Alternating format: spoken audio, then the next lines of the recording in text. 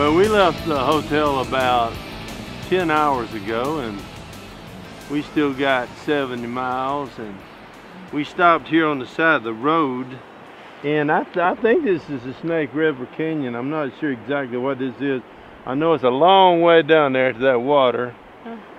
I wanted to sort of surprise my wife, but I want you to know that God is love. The Bible says that. Yeah. God is love. Until you learn how to love God, until you start receiving the love of God, you don't really know how to love others. And we've been married now for quite a while, and I just want to tell you on camera, while I got the chance, how much I love you, how much I'm thankful for holy matrimony. I love being your helpmate. I love the fact that you've never deceived me in any way. And I love trusting you. I love how faithful you are to me and to God. And I just love how much you love Him and how I get to watch that every day. You're patient and you're kind. I adore you, and I'm so thankful to be your husband. I consider it an honor. I do. I do. Well, you know what you're hearing are words of life. And Proverbs says death and life are in the power of the tongue. And they that indulge in it shall eat the fruit of it for good or bad. So you want to be speaking words of life to your mate.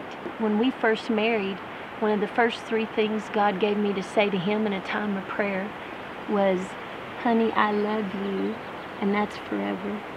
And I'm in agreement with you because of the Word. The Word of God causes us to be in agreement, perfect agreement. We both believe it. Because we've submitted our wills to the Word. To the Lord. And then also to tell you that you are anointed to do everything that God's called you to do. And I believe in you. It's important that you let your mate know that you believe in them, that they're anointed to do what God's called them to do. And also, I just want you to know you're the most wonderful man I've ever known.